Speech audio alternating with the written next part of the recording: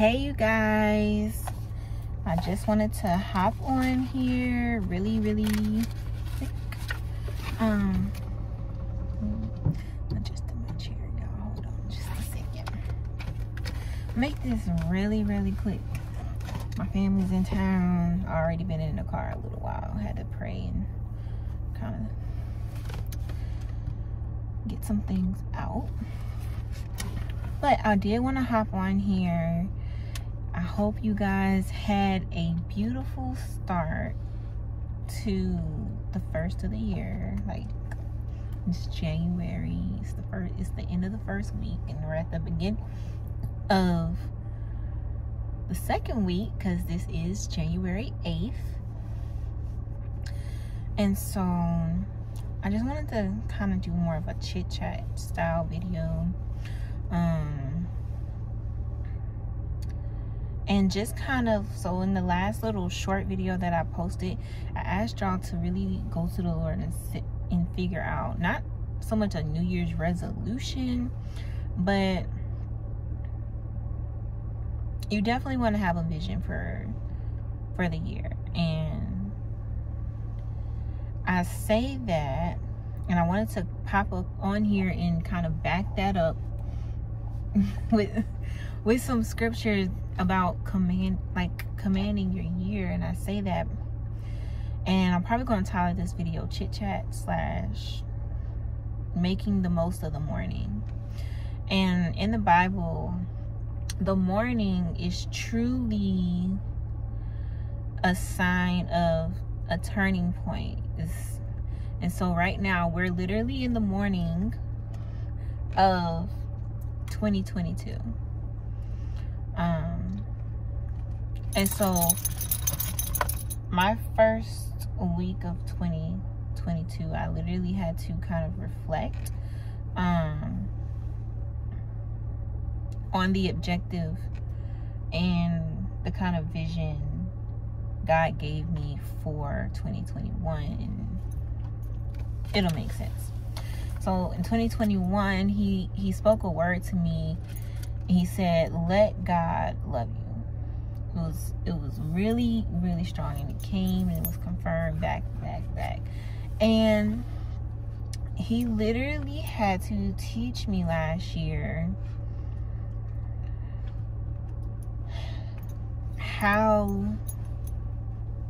what it's like to basically take your hands off the wheel. So when you let God love you, waiting and patience and perseverance, especially in the spiritual things, will become the name of the game for you. So if you're like me, and that's something that has been spoken to you, God's love is not about a feeling. It's really about action. And so what you'll find yourself in some situations, in some places that basically look like you're an abandoned child. Honestly, I'm not gonna sugarcoat it, but it'll look like that. And there will be times where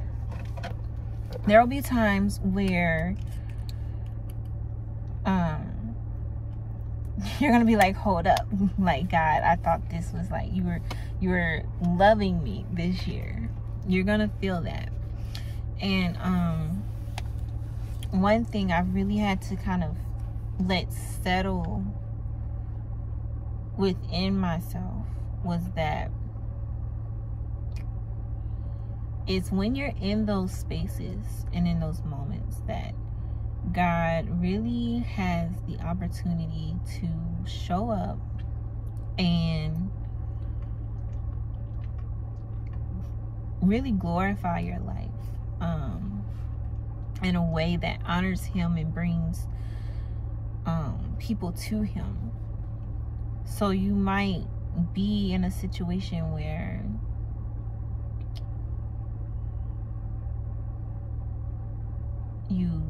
literally feel like you have no hope, and that's all right to feel. And and in some ways he wants you to feel those things. Like, he, not so much to be mean, but really to know and recognize, like, when the real thing comes, when the thing comes, you can recognize the good. You can recognize the power and the influence that he's had in your life. You can recognize his face when he shows it to you, because you've seen the other side of things. You've been in that hard place. And dang, I didn't know I was going here.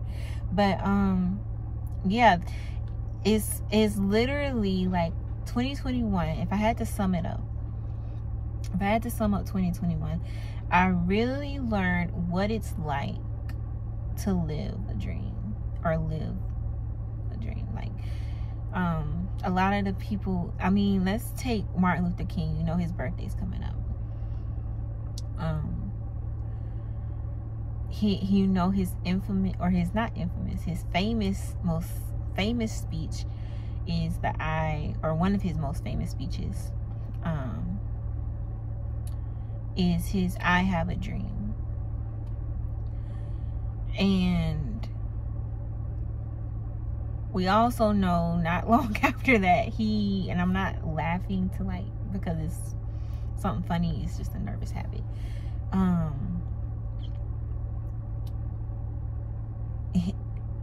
He literally got assassinated for the dream. And so on the surface, living the dream, or living a dream out, it has its good and its bad. And that's literally how I can sum up 2021. Like, I literally, if I had to sum up my year, I literally started in North Carolina, working 2 jobs, minding my business, just trying to do what I thought was best.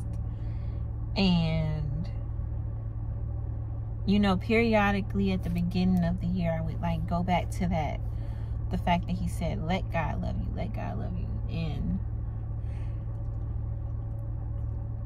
some of the things he's had me kind of do as acts of faith and things like that is moving to California, literally moving cross country with very little, and then giving everything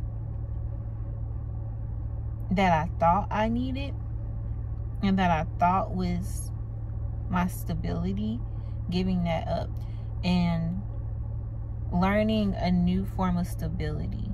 And what I mean by that is, I learned that my stability has never been in these things.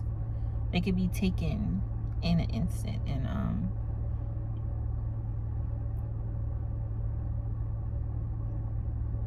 And in many ways have been taken.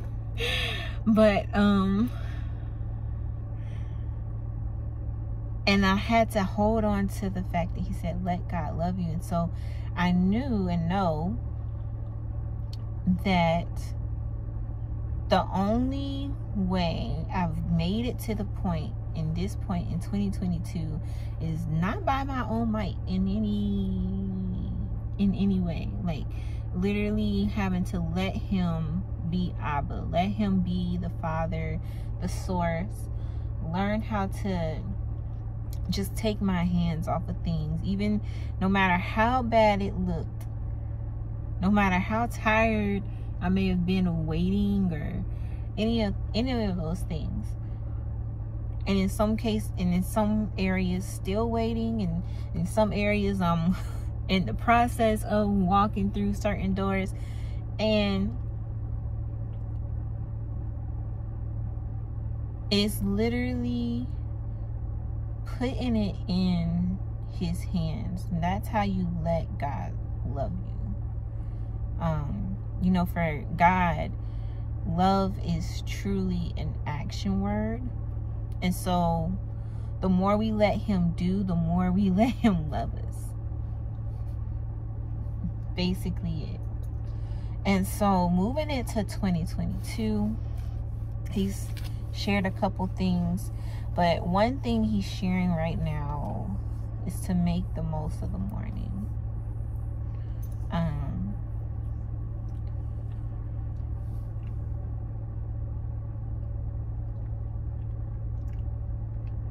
And so one thing I will share, and I will start at Psalms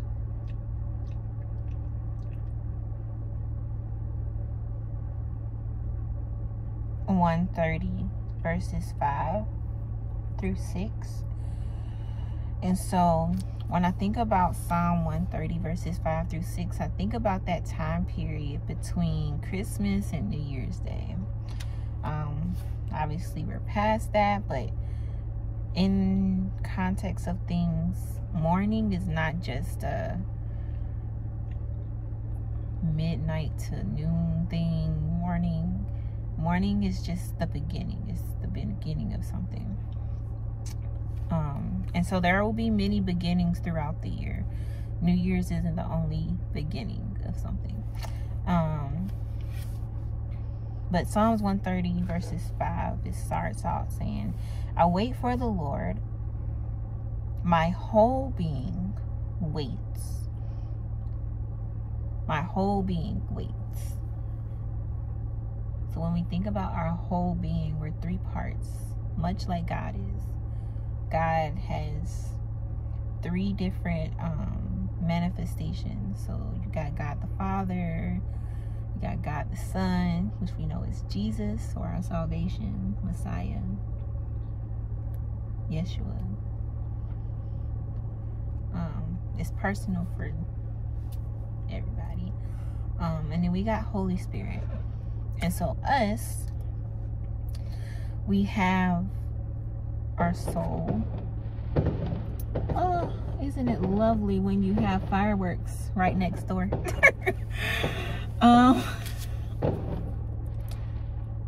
We have soul, we have our spirit, and then we have like our physical body, right? Our flesh. And so your whole being, and this really takes an act of aligning your soul and your spirit together to wait, to truly wait on the Lord. So like your spirit might be like, okay, I gave you my heart. Yes, and we're going to persevere and keep pushing and keep pushing and keep pushing.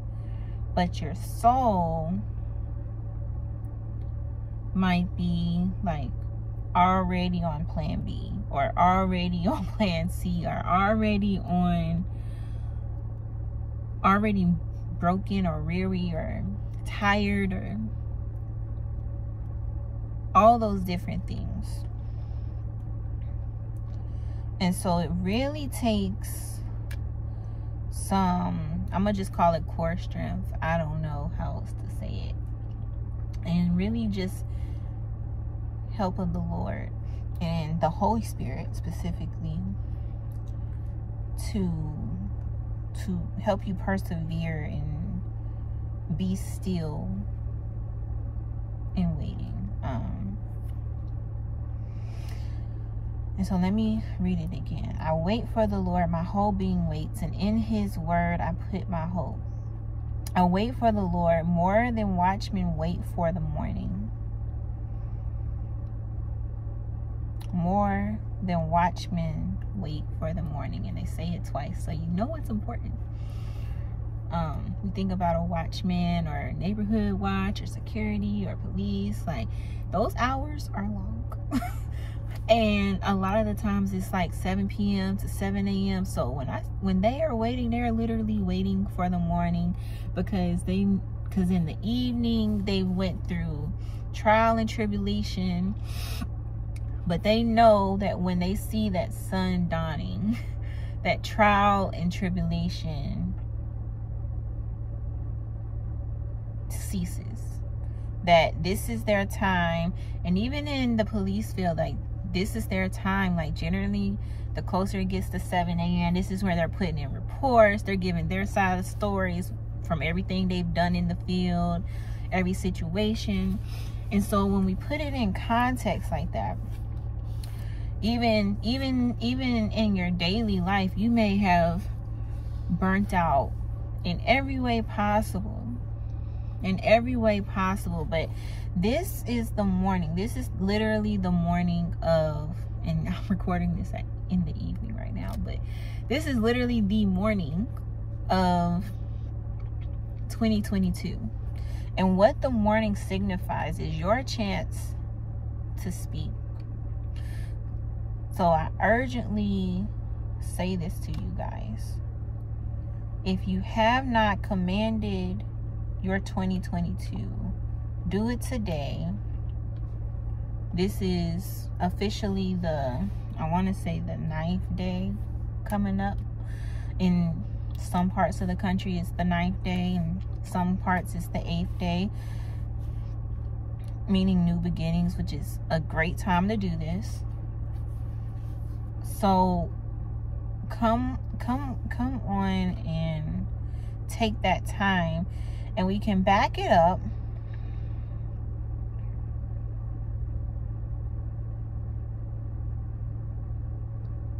If you read Psalm 5 and 3, I'm not going to read all of it. It's just because I don't have it written down, and I need my physical Bible. Don't know where it is right now, right this moment.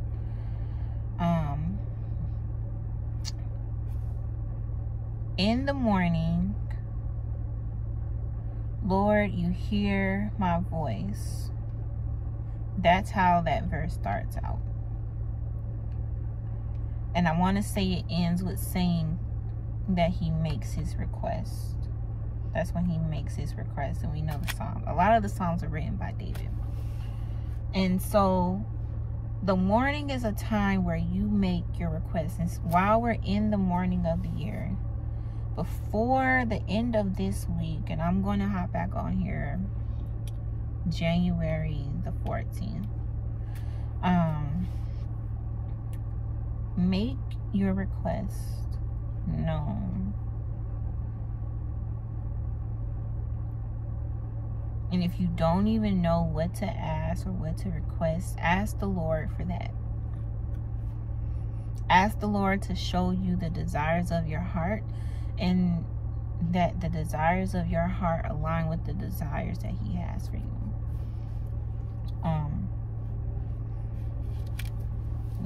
You do that. The morning is also a time of justice, and we see that in Zephaniah 3:5. Look at that. Psalms 5 and 3, and then Zephaniah 3 and 5. I love when that happens. With the light of each day, his justice was revealed. With the light of each day, his justice was revealed. So in the morning, his justice was revealed. So everything you thought went wrong in 2021,